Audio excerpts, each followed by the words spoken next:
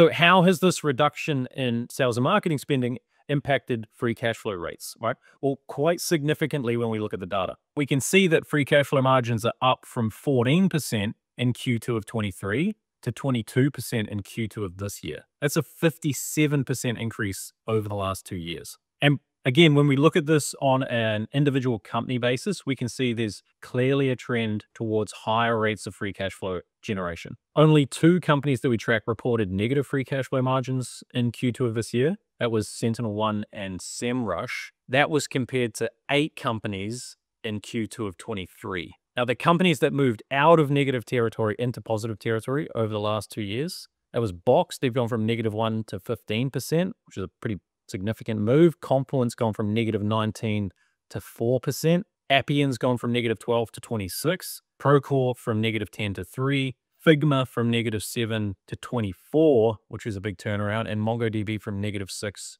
to 12%. Now, again, this isn't necessarily a trade-off that these companies want to make, right? They'd much rather continue to invest in sales and marketing while generating higher rates of ARR growth. But when ARR growth slows, they have no choice but to generate higher rates of free cash flow margin, right? But at the end of the day, this is one of the strengths of SaaS as a business model, right? You've got massive flexibility built in because most of these companies are operating with gross margins of 75% or more, right? And that means that there's a bunch of discretionary spending in their budget that they can reallocate or save in order to generate higher rates of free cash flow, right? We need to generate more free cash flow. Cool. We'll just spend less on sales and marketing. We'll spend less on R&D. We know that we're only, spending 20 to 25% of revenue on cost to serve, right? And so that means we've got a bunch of flexibility around how we engineer the finances in order to give the market what it wants.